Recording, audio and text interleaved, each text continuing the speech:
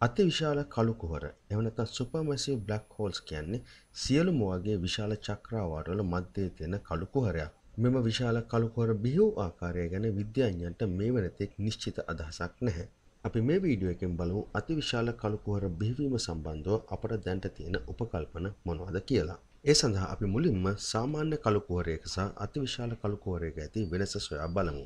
සාමාන්‍ය කළු කුහරයක් සෑදෙන්නේ සූර්යයාට වඩා ස්කන්ධයේ වැඩි තාරුකාවක් තම ජීවිත කාලයේ අවසානයේදී සුපර්නෝවාවක් වශයෙන් පිපිරී යාමෙන්.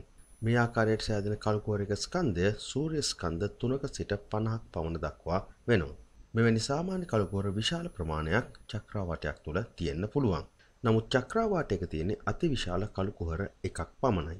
මෙම අතිවිශාල කළු කුහරයේ චක්‍රාවාටයේ මැදයේ තියෙන්නේ සාමාන්‍යයෙන් චක්‍රාවාටයේ සමස්ත ස්කන්ධයෙන් සැලකිය යුතු ප්‍රතිශතයක් මෙම අතිවිශාල කළු කුහරයට අයත් වෙනවා. උදාහරණයක් වශයෙන් දැන් අපි සොයාගෙන තියෙන අතිවිශාල කළු කුහර කිහිපයක ස්කන්ධයන් සංසන්දනය කරලා බැලුවොත් අපිට මුලින්ම ගන්න පුළුවන් අප සිටින චක්‍රාවාටය එහෙම නැත්නම් ක්ෂීරපතයේ තියෙන අතිවිශාල කළු කුහරයේ ස්කන්ධය. ඒ ස්කන්ධය සූර්ය ස්කන්ධ මිලියන 4ක් පමණ වෙනවා. ඊළඟට අපි බැලුවොත් අපිට ළඟින්ම තියෙන විශාල චක්‍රාවාටයක් වන ඇන්ඩ්‍රොමීඩා දිහා ඇන්ඩ්‍රොමීඩා චක්‍රාවාටයේ අතිවිශාල කළු කුහරය සූර්ය ස්කන්ධය වගේ මිලියන 100 ගුණයක් පමණ වෙනවා.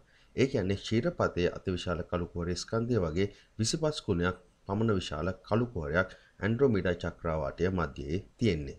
නමුත් අපට ආසන්නයේ තියෙන තවත් චක්‍රාවාටයක් වන M87 කියන චක්‍රාවාටයේ ඇති අතිවිශාල කළු කුහරය දිහා බලද්දී ක්ෂීරපතයේ සහ ඇන්ඩ්‍රොමීඩාහි තියෙන අතිවිශාල කළු කුහර ඉතාමත් පොඩි. මේ M87 වල කළු කුහරයේ ස්කන්ධය සූර්ය ස්කන්ධය වගේ බිලියන 6 ගුණයක් වෙනවා.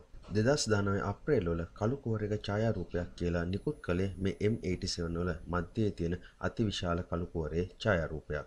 මේ ඡායාරූපය ලබා ගන්න M87 පාවිච්චි කරන එක් හේතුවක් වුණේ මේ තියෙන කළු කුහරයේ විශාලත්වය.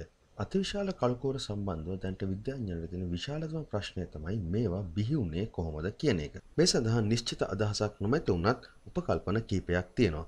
අපි ඊළඟට බලමු මෙම අතිවිශාල කළු කුහර බිහිවන ආකාරය පිළිබඳව ඇති උපකල්පන මොනවද කියලා. පළවෙනි උපකල්පනය තමයි කළු කුහර ඒකාබද්ධ වීම. එහෙම නැත්නම් ඒකට අපි කියනවා merge of black holes කියලා. එතෙන්දී සිද්ධ වෙන්නේ මම කලින් සඳහන් කළ සාමාන්‍ය ප්‍රමාණයේ කළු කුහර එකතු වෙලා විශාල කළු කුහර බිහිවීම.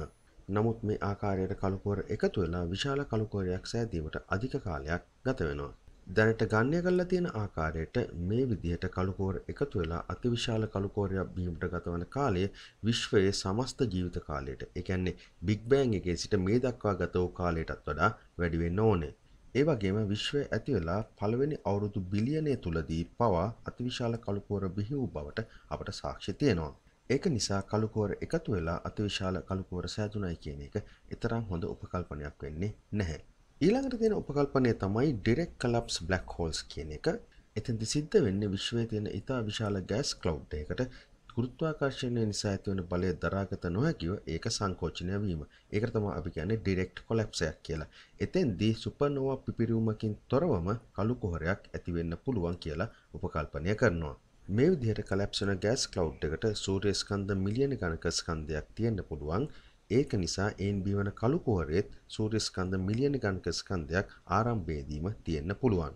මේ වගේ කළු කුහර කිහිපයක් එකතු වෙලා අපට දැන් නිරීක්ෂණය කරන්න පුළුවන් ආකාරයේ අතිවිශාල කළු කුහර බිහිවීම සිදු වෙන්න පුළුවන් දෙයක්. තුන්වෙනි උපකල්පනය තමයි අඳුරු තාරුකා එහෙම නැත්නම් ඩාර්ක් ස්ටාර්ස් කියලා කියන්නේ. එතෙන්දී අපි විශ්වයේ දැනට අපට පෙනෙන පදාර්ථයට අමතරව ඇති අඳුරු පදාර්ථයෙන් සෑදී ඇති තාරුකා පිළිබඳව උපකල්පනය කරනවා. මෙම උපකල්පනයට අනුව විශ්වයේ ආරම්භක අවස්ථාවේදී අඳුරු පදාර්ථයෙන් සෑදිලා තියෙන තරු හැදිලා තියෙනවා. මෙම තරු gravitationally collapse වෙලා කළු කුහර ඇතුවා කියලා උපකල්පනය කරනවා.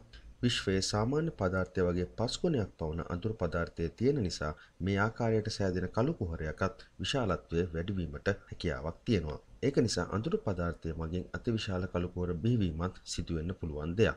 අවසානයේට කියන්න තියෙන්නේ අතිවිශාල කළු කුහර සෑදීම පිළිබඳව අපිට මේ වගේ උපකල්පන කිහිපයක් තිබුණත් එය ඇත්තටම සිදු වූ ආකාරය ගැන අපිට නිශ්චිත අදහසක් නැහැ කියන එක. විශ්වය ගැන මේ වගේ නවතම කරුණු දැන ගැනීමට අභ්‍යවකාශ විද්‍යාව channel එක subscribe කරන්න.